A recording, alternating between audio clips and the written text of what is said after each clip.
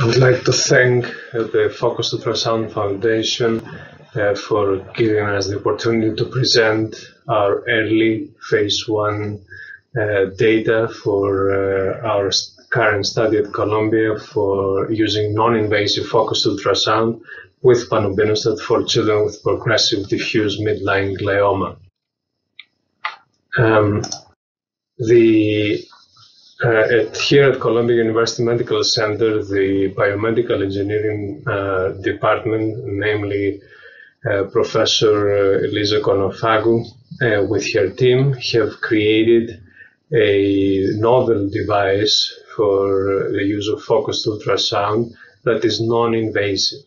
And as probably Dr. Konofagou probably has the opportunity to describe in details during this symposium, it consists of a 0.25 megahertz transducer, a transducer tracker, a position sensor, a passive cavitation detector, and these images will merge with the MRI that we have pre-uploaded, and we are able with the detector to very targetedly use the frequencies with the use of microbubbles at the same time to open the blood-brain barrier. Their work was initially demonstrated in the laboratory that it is feasible with various animal models. And the same thing, Dr. Wu from radiation oncology at our department has demonstrated that that was also feasible at the preclinical level in animal models with diffuse midline gliomas. More importantly, Dr. Konofagou's team has, before we opened our study, had opened an adult study with Alzheimer's disease, where they demonstrated the feasibility of opening the blood-brain barrier in adults in a volume of 4 cubic centimeters. This allowed us to start the process for submitting our proposal to FDA and the various regulatory committees to open our pediatric study for diffuse midline gliomas.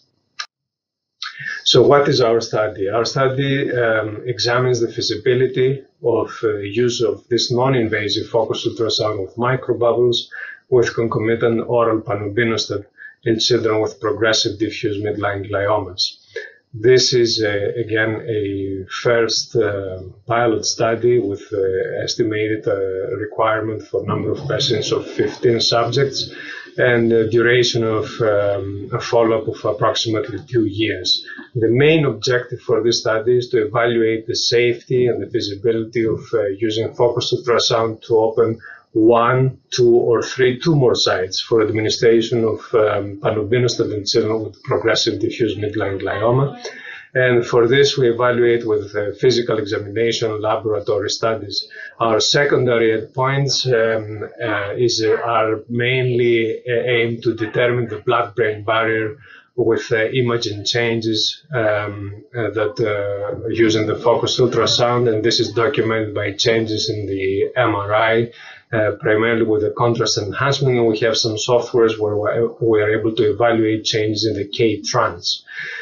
We are also evaluating cell-free DNA, primarily from blood at various sites and time points. And also we evaluate the 6-month progression-free survival using strategy. So what are the eligibility criteria? This is for patients 4 to 21 years of age, and they have to have evidence of progressive diffuse midline glioma. Biopsy is not absolute requirement, but it is as long as we have radiographic and clinical diagnosis, or if we have H3K27 mutation confirmed by a biopsy for diffuse midline glioma. Now we use the various time points for the time periods that allows a washout period before we consider the patients for treatment. The most important one to mention is the use of radiotherapy for at least 1 month before the patients are able to enroll in the study, and for other cell therapies, we also require to have at least 6 weeks post-treatment. Also, in terms of the eligibility criteria, we have set up a demonstration of normal organ function performance status before we consider the patients for treatment. Now, why Panobinostat? Panobinostat has been demonstrated to be at least the most promising agent in terms of the diffuse midline gliomas, as demonstrated by the UCSF team many years ago. And also there are 2 other reasons. One is that we wanted to select a medication which, one, is potentially active. Second, the penetration on the CSF is debated and most likely very minimal. And third, and most importantly, the dosing of Panobinostat is very convenient for the use of focused ultrasound in the way that we evaluated the right timings for the focused ultrasound, because as Dr. Konofawa and Dr. Wu have demonstrated, there is approximately within 24 to 36 hours after the opening, we anticipate the closure of the blood-brain barrier, and Panobinostat is given 3 days a week. So what is our study consists of? It's a phase 1 study, as we said. It's for patients with progressive / recurrent diffuse midline gliomas, evaluating the feasibility of escalating the number of tumor sites to open the blood-brain barrier. So what happens practically to the patient is the patient will come to the radiation oncology department, will have the sonication with a focused ultrasound, we'll have the microbubbles, and within minutes after that we will have the oral Panobinostat. And depending on the cycle, we will evaluate with MRIs within 2 to 4 hours the opening of the blood-brain barrier, and in every other cycle, we will also have a repeat MRI on day 3 to confirm that the blood-brain barrier has been closed. And how we evaluate that? Again, by evaluating of a new contrast enhancement that is apparent in the MRI.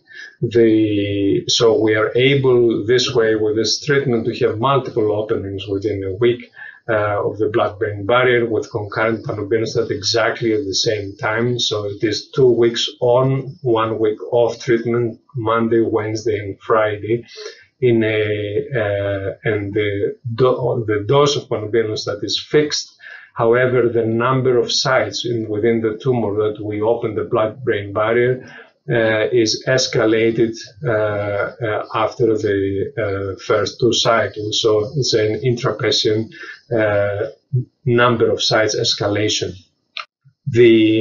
All this treatment is outpatient. The patients do not experience any pain other than maybe minimal discomfort of positioning their head. We don't use anesthesia.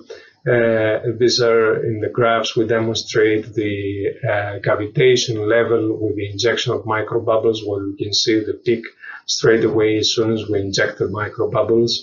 And practically the duration of the treatment is only 30 minutes. What do we know so far? So we have treated already 3 patients. The ages were 10, 14, and 18 years. There were 12, 11, and 13 months post-diagnosis at the time of enrollment. They all had biopsy-proven H3K27 mutation, and 2 of these 3 patients had already had re-radiation after treatment. There were no severe adverse events, there were only some very mild side effects, such as vomiting and diarrhea in terms of the toxicity, grade 1 and 2. There was one patient who has suffered COVID in between the cycles, who in fact required hospitalization, but improved within 3 days with the use of remdesivir and steroids.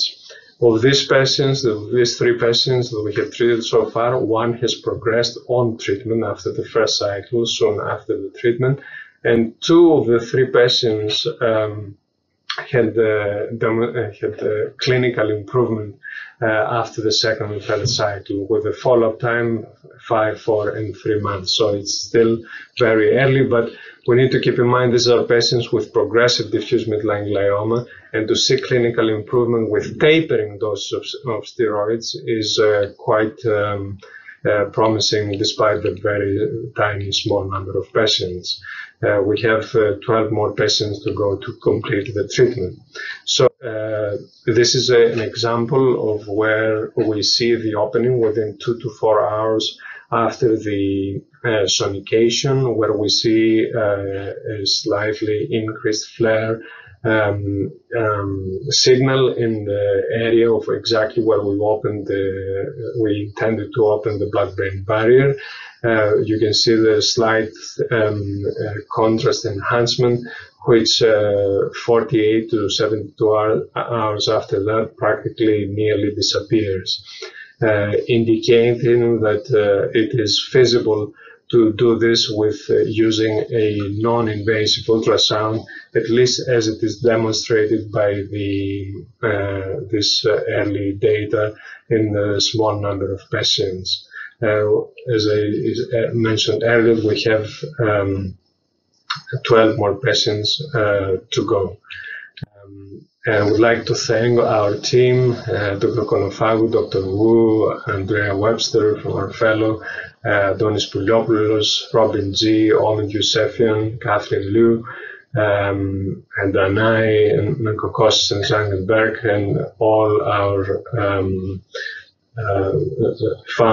supporting founders, especially Guy and Yael Fengel Family Foundation, and Jacob and Maggie Dyson. Thank you very much for your attention.